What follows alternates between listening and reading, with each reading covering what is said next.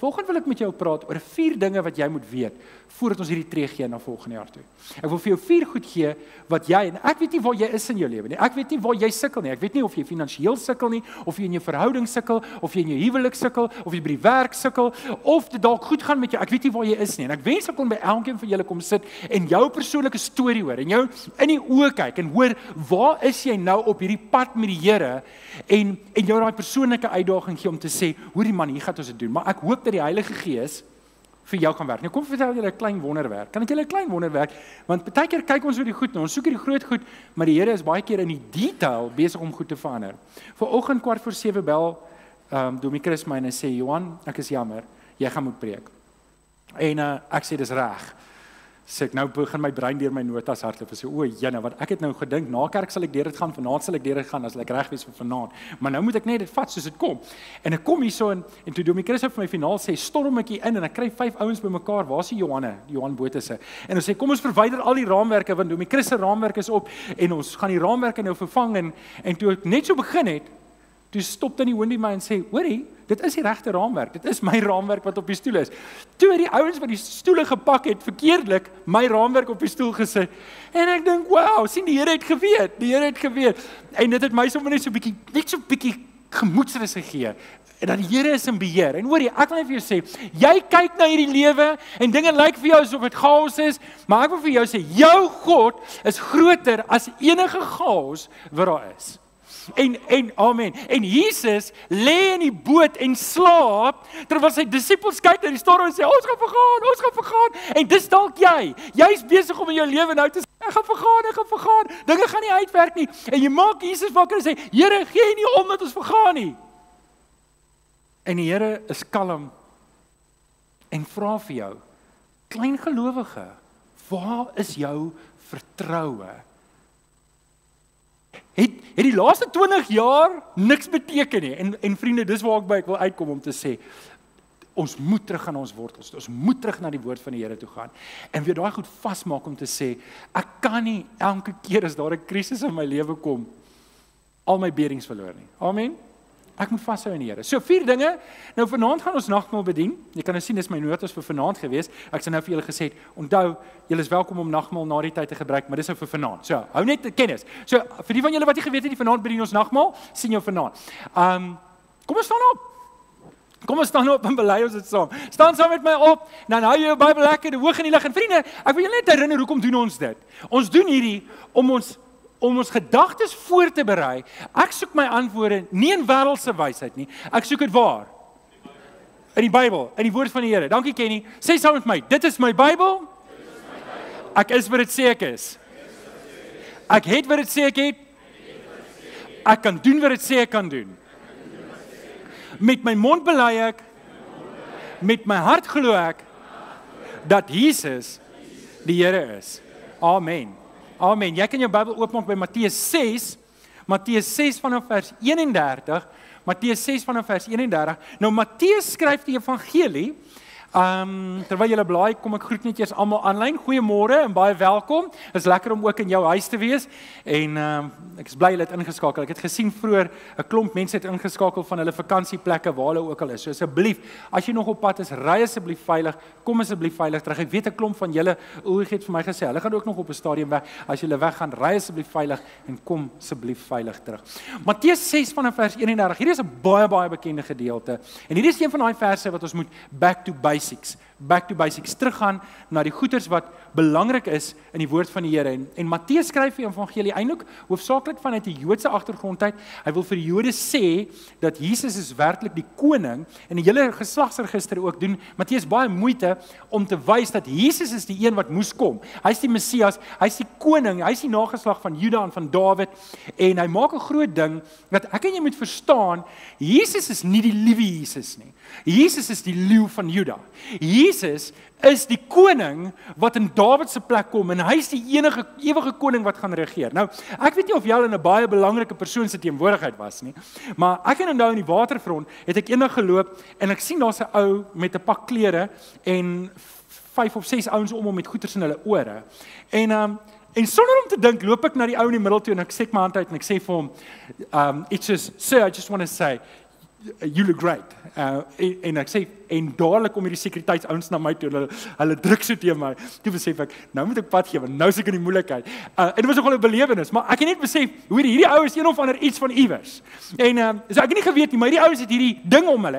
En ek wil net vir jou sê, as jy in jou binnekamer gaan en jy bid, in Matteus 28 vers 19, in die laaste vers, en onthou, ek is by julle tot die volëinding van die wêreld, wat Jesus sê, hierdie Gees, is hy by ons die heeltyd, moet jy weet, jy is in die teenwoordigheid van die belangrikste persoon wat daar ooit was, wat ooit bestaan het. Kan iemand amen sê daar? En dis hierdie persoon se woorde wat ons nou lees, Jesus Christus se woorde. Julle moet julle dus nie bekommer en vra, wat moet ons eet, of wat moet ons drink, of wat moet ons aantrek nie. Dit is alles dinge waar die ongelowiges begaan is. Julle hemelse Vader weet tog dat julle dit alles nodig het. Nee, beywer julle allereers vir die koninkryk van God en vir die wil van God, dan sal hy julle ook al hierdie dinge gee. Moet julle dus nie oor môre bekommer nie, want môre bring sy eie bekommernisse. Elke dag bring genoeg moeilikheid van sy eie. Nou, dis my paar verse wat ek vanoggend met julle wil deel, en miskien is ek net 2 of 3 opmerkings kan maak oor Jesus se woorde, want in die middel van daai gedeelte sê, moenie julle bekommer oor al hierdie goeders wat in julle lewe gebeur, moenie jou bekommer oor wat volgende jaar gaan, fokus jy jou aandag op die koninkryk van die Here, soek, en hier is die uitdaging wat ek en jy het, is om, die Engels sê, my lewe te declutter, sodat ek regtig 'n koningskryk perspektief kan hê. Onthou, die beste weergawe van jou lewe, is die weergawe waar jy seker maak, jy verstaan wat God se koninkryk beteken en hoe om jou lewe daarvolgens in te rig. Want as jy dit nie doen nie, is jy nie op 'n plan B of 'n C of 'n D nie, jy's soos ver agter. En goed gebeur in jou lewe wat jou verder wegtrek van die Here af. En ek en jy moet daar, wat dit betref, as ons vorentoe kyk, sê, dis dalk nie 'n onderneming wat ek moet maak nie. Dis 'n besluit wat ek moet neem saam met die Here om te sê, Here, ek wil my lewe declutter en ek wil begin fokus op die koninkryk. So 4 dinge wat jy moet weet vir 2024. Voordat ons 24 ingaan, voordat ons eers daan begin karring, hier's 'n paar goed wat ek in plek wil sit vir jou. Maar voordat ek dit doen, wil ek eers so 'n bietjie van 'n inleiding gee. In 1 Johannes 5 vers 1 skryf Johannes en hy sê, elkeen wat glo dat Jesus die Christus is. Nou wil ek hê julle moet die vers saam met my lees van die begin af. Lees hom saam met my, 1, 2, 3. Elkeen? Nou oké, natuurlik weet ons dat Jakobus sê, wat help het jy sê jy glo, maar jy doen nie wat die woord sê nie. So hierdie glo behels, soos Johannes skryf in Johannes 1, dat ek Christus aangeneem het, dat ek die kruisdood van die Here Jesus my eie gemaak het. En ek wil nie vanoggend aanvaar jy het dit reeds gedoen nie. As jy dit nog nie gedoen het nie, dan is dit die eerste tree. Dan kan jy sê, ek glo dat die Here bestaan, maar dis nie genoeg nie. Jy moet daai oorgawe maak. Jy moet die Here Jesus aangryp. Dan is jy 'n kind van God. Dis belangrik vir die volgende vers. Romeine 8 vers 1 sê, daar is dus nou geen veroordeling vir die wat in Christus Jesus is nie. Nou sien, ek dink baie keer het ons 'n probleem hier. Ek en jy lewe nie daai in Christus Jesus nie. Ek lewe nie my lewe uit in Christus Jesus nie. Ek is in die Here Jesus, ek het hom aangeneem, maar eintlik lewe ek weg van die Here af. En dit is waar ek die moeilikheid kry in my lewe. Dis eintlik waar goed begin skeefloop. Dis waar al hierdie gemors in my lewe gebeur, wat my wegtrek en nog verder wegtrek van die Here af. En ek moet 'n besluit neem om my lewe in te stel om in Christus Jesus te lewe. Want iemand wat in Christus is, lyk anders. Iemand wat in Christus leef, doen dinge anders. Iemand wat in Christus is, praat anders, prioriseer anders, leef anders. Is daar nog iets wat ek kan sê? Lyk anders. Is daar iets wat ek nog nie gesê het nie? Is iemand iets byvoeg daar? So, hierdie is belangrik vir my om te verstaan. In Christus gaan my lewe anders wees. Ek gaan vrede hê. Ek gaan vrede hê. My omstandighede wat om my is, gaan altyd uitdaag om my vrede weg te vat. Maar wanneer my vrede in Christus is, dan kan hy dit nie beroof nie. Ek gaan hoop hê. Al loop dinge om my skeef, ek gaan met hoop lewe, omdat ek in Christus is. Ek gaan sekuriteit hê. Hoekom? Want ek is in Christus. En dis die vraag wat ek jou wil vra. Het jy 2023? Was jy in Christus? Het jy God se hoop beleef in 2023? Het jy sy vrede beleef in 2023? Of voel dit of jou lewe in 'n tuimeldroër is en is op en af en de mekaar? dan is jy hier en dan is jy daar.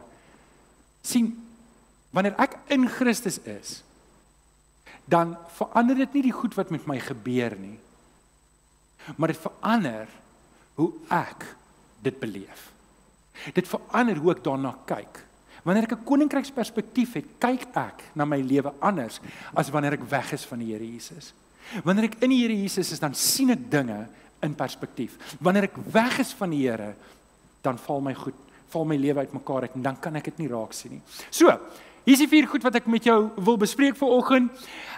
Wat moet ek weet? Is jy reg met jou raamwerk? Ek gaan dit vir jou gee. Nommer 1, hier is wat ek moet weet voordat ek 2024 ingaan. En dit is, die Here weet alles. Die Here weet alles. Hy weet alles van 2023, hy weet alles van 2024. Hy weet alles wat nou in jou hart aangaan. Hy weet wat jou gedagtes is. Hy weet elke liewe ding. Ek gaan dit nou ook sê, hy weet alles van alles. En daarom kan ek hom vertrou. Ek kan op Christus vertrou, ek kan op God vertrou. Jesaja 46 vers 10 sê, ek kondig van tevore aan wat later sal kom, lank tevore al, wat nog nie gebeur het nie. Ek sê wat ek besluit het en dit gebeur, wat ek wil, doen ek. Nou, hier is 2 karaktereienskappe van God in 1 vers. Eerstens is dat hy is alwetend, hy ken die toekoms, hy weet wat kom, maar hier is nog 'n ding en dit is sy soewereiniteit. Nou, soewereiniteit beteken dat die Here kan doen wat hy wil doen. Hy het nie my of jou toestemming nodig om dit te doen nie. Nou, hier is 'n belangrike ding om te begryp, dat God het die vermoë en die mag, hy het nie nodig om toestemming te kry by enige iets of by enige iemand nie. Hy kan beweeg volgens sy besluite. Nou, dit help as ons dink daaroor dat God alles weet. Stem julle saam? Spreuke 3 vers 5 sê, daarom vertrou volkome op die Here en moenie op jou eie insig te staat maak nie, want ek en jy het gebrekkige insig. Ons kan niks verander aan die verlede nie en ons weet nie wat môre gaan gebeur nie. So hoe kan ek my eie insig te staat maak? Dis so beperk. Hy sê vertrou volkome op die Here en moenie op jou eie insig te staat maak nie. Dan sê die res van die vers, ken hom in alles wat jy doen en hy sal jou op die regte pad laat loop. Nou, Sokrates het gesê, Sokrates is 'n filosoof wat lank terug geleef het. Hy was nie 'n kind van die Here nie. Maar hy het gesê, as for me, all I know is that I know nothing. Wie van julle voel vanoggend so Sokrates? Kom ek sê vir jou, as jy daar is op daai plek dat jy sê, luister, ek weet eintlik niks nie. Dan is jy op 'n goeie plek. Die probleem is, baie van ons weet nie dat ons nie alles weet nie. Dink jy oor daai? En dis 'n probleem, want as jy dink, sien, ek wil dit net herhaal, want hierdie is eintlik 'n groter probleem as wat ons besef. Ek weet nie alles wat ek nie weet nie. Dis nie net 'n kwessie van dat ek weet nie iets nie. Ek gaan vir die verstaan af uit dat daar sekere hoeveelheid goed wat ek weet, wat genoegsaam is om sekere besluite te neem. Maar as ek en jy besef hoe gebrekkig daai kennis is, dan sal ons Sokrates ook kan sê, nee, eintlik weet ek niks en ek moet 'n bietjie agterdogtig wees. En as jy agterdogtig is op jou eie kennis en op jou eie inligting, dan is jy op 'n goeie plek. Want dan kan jy na die woord van die Here toe gaan en dit as basis gebruik. Die probleem is, ek en jy neem besluite op wêreldse insig, wêreldse kennis en ons probeer dit 'n Christelike icing coating gee. En dan lyk dit lekker Christelik, maar ons kry nog steeds wêreldse resultate. En dis waarvoor ek en jy moet versigtig wees, dat die Here weet alles, maar ek en jy weet dit eintlik nie. Die Here se meesterplan is so kompleks.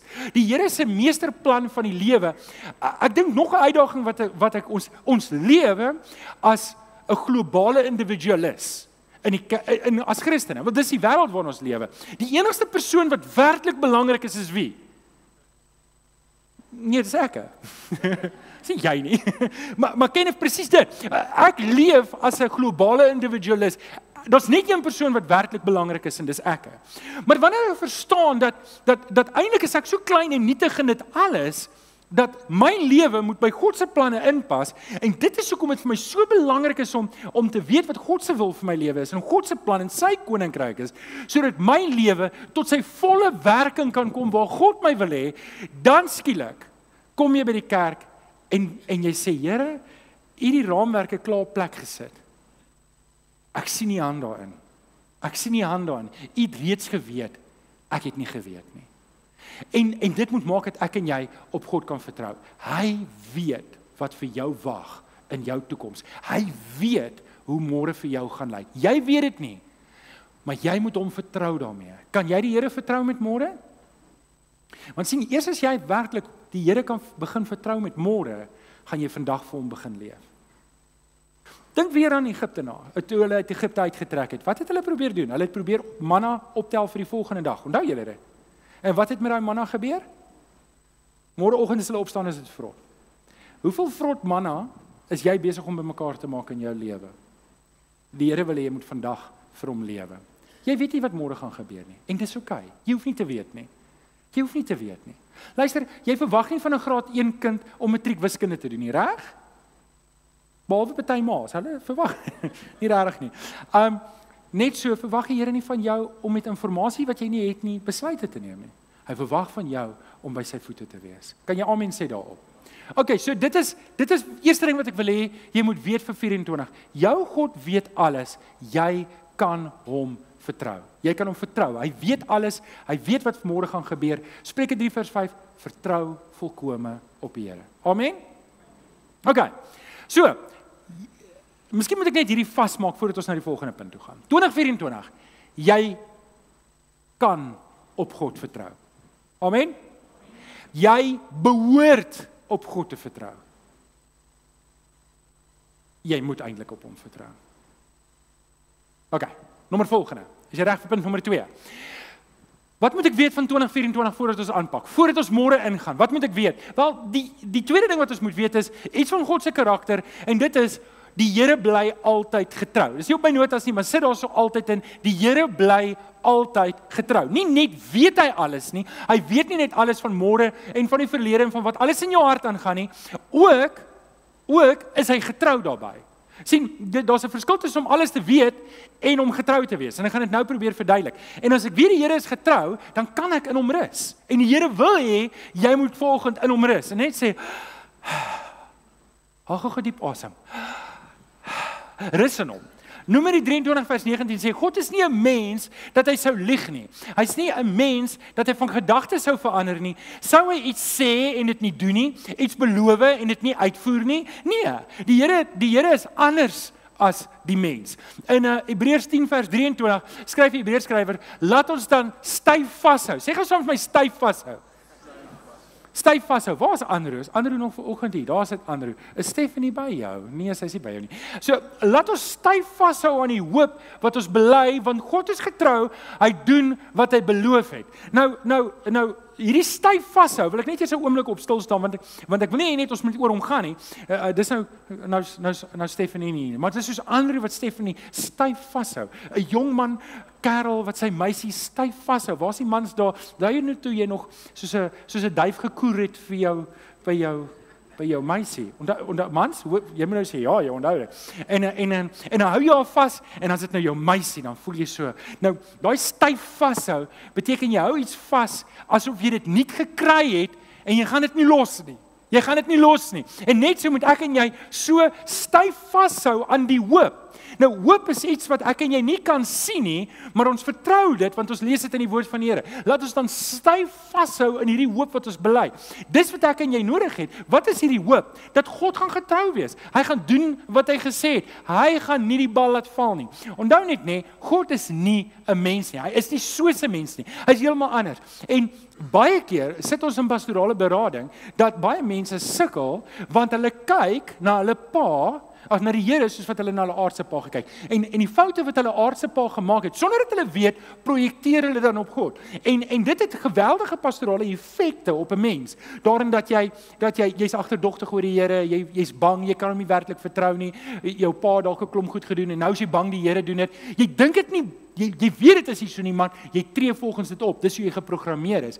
En dis dalk iets wat jy in jou lewe moet gaan ondersoek en stel en te kyk, is jy besig om te leef asof die Here soos jou aardse pa is. En is jy besig om met daai tekortkominge in jou lewe te leef, want jy moet daarmee deel en sê, nee, die Here is nie soos my aardse pa nie.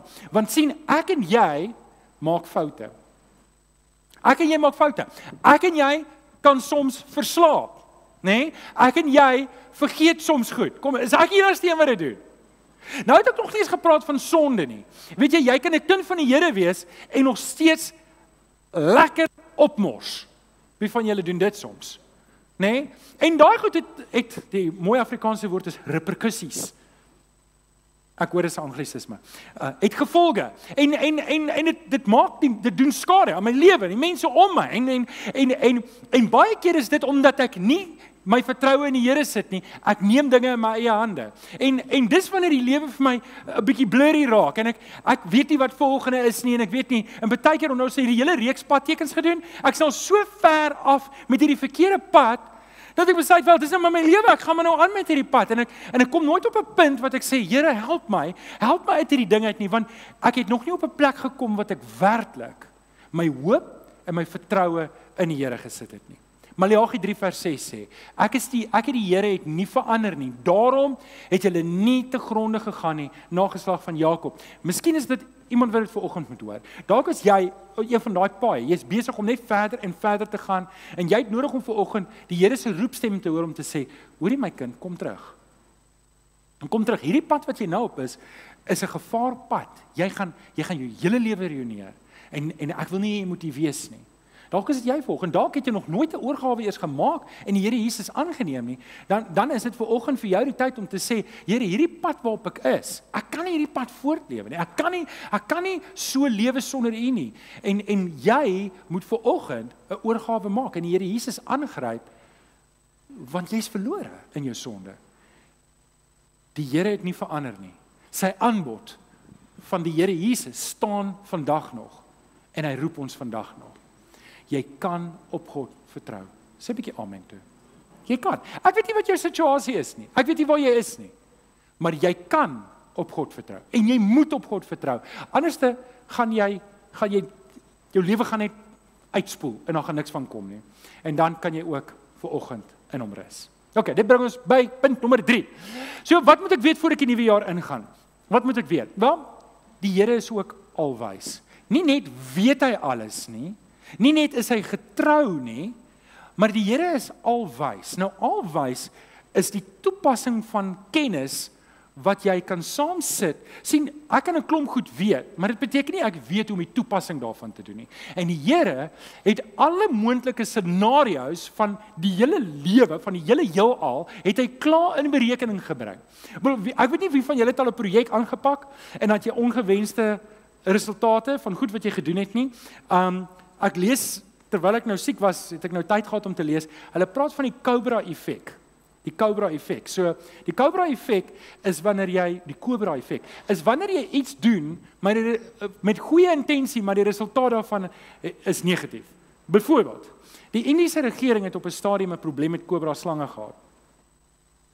En toe wat hulle doen is, hulle kry toe 'n skema, wat as jy 'n Cobra doodmaak en jy bring dit na die regering toe, dan betaal hulle jou daarvoor. Dis om die Cobra plaag uit te roei. Dink julle is 'n goeie idee?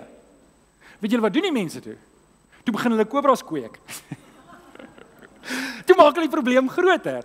En dit is tipies wat ons as mense doen. As jy nou net dink, dit is nou half en half, jy kon dit sien kom, regtig, jy kon dit sien kom. Maar ek bedoel, in Suid-Afrika het ons basies dieselfde probleem. Jy gee toelaag vir meisies as hulle babatjies kry en wat gebeur?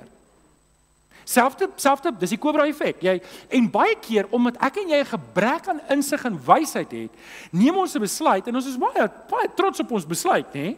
En dan het dit ongewenste effekte in ons lewens. En die Here het dit nie so nie.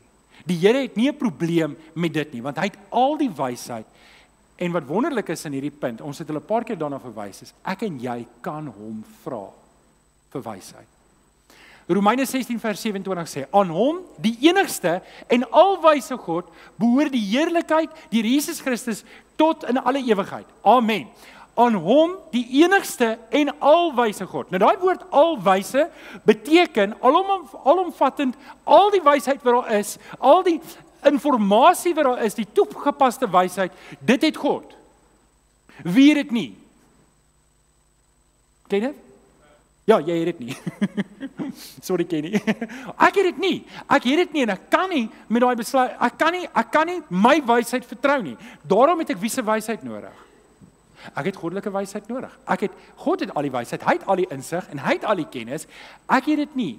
Nou ons het nou vir mekaar gesê, jou God weet alles van alles. Toe het ons vir mekaar gesê, daarom kan ek hom vertrou. En die tweede punt het gesê, hy is getrou, daarom kan ek in hom rus.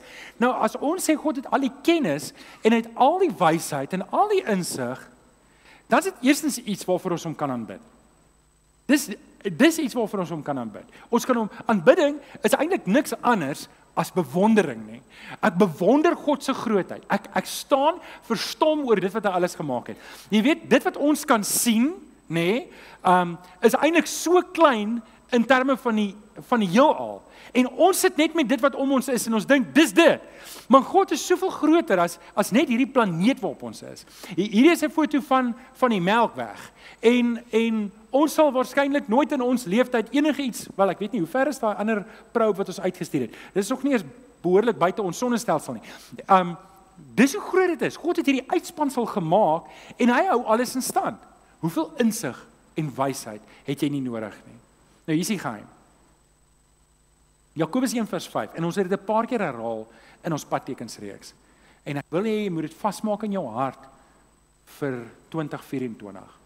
As een van julle wysheid kort kom, moet jy dit van God bid. En hy sal dit aan hom gee, want God gee aan almal sonder voorbou en sonder verwyte. Die Here wil vir jou gee. Die Here wil vir jou wysheid gee. En dis wat Spreuke 3:6 ook sê, ken hom in alles wat jy doen, en hy sal jou op die regte pad laat loop. Die Here wil vir jou wysheid gee. Kort jy vandag wysheid? Ek weet jy kort wysheid. Weet ek dit? Want jy het nie alles nie. Jy het dit nie. En die Here nooi vir jou. Hy wil hê. Ek weet nie wat jou situasie is nie. Ek weet nie wat die probleem is wat jy nou moet hanteer nie. Ek weet nie wat die ding is wat vir jou nagmerries gee nie. Maar die Here nooi jou, vra my. En ek sal dit vir jou gee. Vra my, en ek gaan dit vir jou gee. Ek gaan nie vir jou kwaad wees nie. Ek is 'n pa wat sy kinders wil help. Vra my. En weet julle wat is die wonderlike ding van om te vra, is jy maak doelbewus die Here deel van jou lewe. Onthou, hierdie is 'n pa. Ons God is 'n pa wat deel wil wees. Waar is die paas? Kan al die paas net gou hulle hande opsteek? Ek wil net gesien. Waar is al die paas? Okay? So die paas, jy sien baie paas vandag nie. So die lekkerste ding as pa, waar is die paas? Is wanneer jou seun vir jou kom raad vra, né? Is dit nie so nie? Pa, hoor jy, vir jou dogter, Robert. Wanneer jou kind vir jou kom raad vra, dis lekker, want dis erkenning, hulle maak jou deel van jou lewe en hulle kan groei met die kennis wat jy al opgedoen het, die wysheid wat jy al opgedoen het. En net so wil ons hemelse Vader hê ons moet hom deel maak van ons lewens. En daarom sê hy vir ons, vra my en ek sal dit vir jou gee. Okay. Ek dink ons is nou by die laaste ene, né? Wat moet ek weet voordat ek 2024 ingaan? Hier is dalk die dieper ene van die 4 en dit is, die Here is ondeurgrondelik.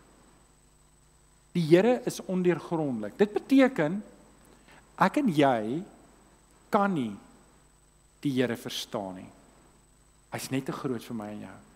Ek en jy kan nie sy planne verstaan nie. Ons kan dit nie begryp nie. Dis net te groot. En dit beteken, ek gaan in geloof in 2024 moed strek. Ek gaan moed strek, ek gaan moed in geloof. Paulus sê, ons lewe in geloof, nie deur om te sien nie. Ek lewe in geloof, ek tree op in geloof. Dit beteken, ek gaan in my lewe moet strek. Romeine 11:33, o diepte van die rykdom en die wysheid en die kennis van God, hoe ondeurgrondelik is sy oordeele, hoe onnaspeurlik sy weë. Wat hierdie woorde eintlik maar net sê, is luister, ek en jy moet deel met hierdie, dat ons God is so groot, dat ek en jy gaan hom nie kan uitpleis met ons aardse brein nie. Ek en jy gaan nie kan sit en God se planne kan uitwerk en sê, nou weet ons gaan nie 'n boek kan skryf en sê, dis wie God is nie. Ons kan net dit van God weet, wat hy vir ons gewys het. Maar God is soveel groter. Ek en jy gaan net die basiese goeders van God in ons lewe kan sien. En dit moet vir ons genoeg wees. Dink gou aan 'n 3-jarige kind. Aan 'n 3-jarige kind. Is hy 'n pa of 'n ma van 'n 3-jarige kind op hierdie stadium? 'n Ouma en 'n oupa van 'n 3-jarige, 4-jarige, 5-jarige, net sien. Dis wonderlik om hulle te sien. Dis baie oulik. Maar hulle menswees is nog baie beperk. Hulle reageer net op eenvoudige opdragte. En hulle vra net eenvoudige goed. Hulle kan nie met jou diep politieke of ekonomiese gesprekke voer nie. Hulle kan nie diep probleme met jou bespreek en dit oplos nie. Nou, as ek dit so kan vergelyk, as ons daai ding in 'n groter skaal kan sit, ek is maar net 'n 3-jarige wanneer dit kom by die geestelike dinge oor God.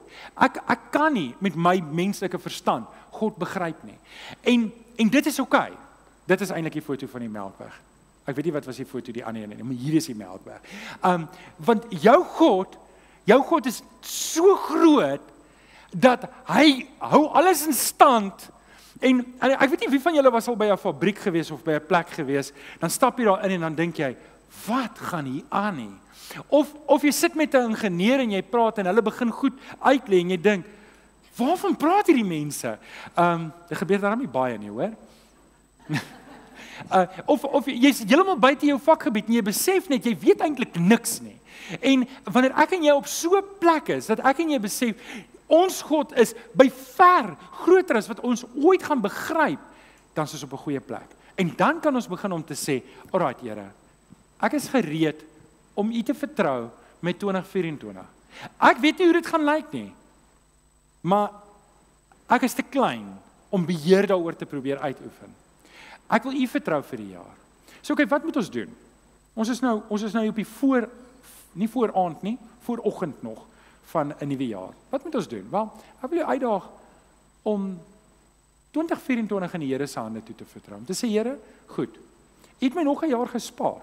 Hierdie is die een ding wat almal van ons kan sê, dat 'n klomp mense hierdie jaar afgesterf. Jy het nie. Is jy verras? Kyk om jou oë, ek is hier.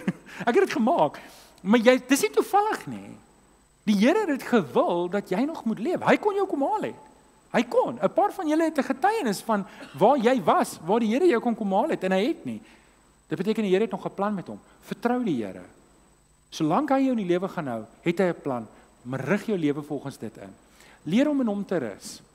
Moenie so ge-worried wees oor alles nie. Moenie so alles probeer micromanage nie. Rus 'n bietjie in die Here en vertrou hom. Leer om te vra. Dis oukei dat jy nie alles weet nie. Ons mans is mos baie keer so trots. Dis mos nou die ou grappie van die man wat nie vra vir rigting nie. Ek sien vandag se mans is trots, hulle gebruik nie eens 'n GPS nie. Dit is net 'n grappie, hoor. Die GPS'e maak dit daarom maklik, ons hoef nie meer te stop en rigting te vra nie. Maar dis ek staan nou die dag in die winkel en ek sien 'n man en 'n vrou argumenteer en die vrou sê, sal dit nie net makliker wees om hulle te vra vir hulp nie? En die man, maar dis reg, die man sê, nee, en hy soek dit self en hy kry dit nie. Ek is seker daai item is toe uitverkoop, maar die man toe ek daar weg gesoek en nog steeds en weet jy wat, as jy op 'n plek kom en jy sê, maar dis oukei, ek hoef nie alles te weet nie. Ek moet net die een ken wat alles weet en hy sal vir my die wysheid gee.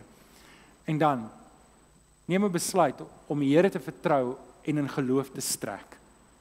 Dat jy gaan nie alles, wanneer goed begin skeefloop en dit draai nie uit soos wat jy dit wou gehad het nie, dan moet jy aandag trek en vir die Here sê, Here, U is besig om goed hier om my te verander. Ek is oukei daarmee. Ek wil in U hande wees. Ek wil wees waar U my wil gebruik in 2024. Ek wil daar wees in U koninkryk waar U my die beste kan aanwend. Die Here het nie vir Moses alles uitgelê nie. Hy het vir hom gesê, Moses, ons gaan trek, ek vat julle beloofde land toe.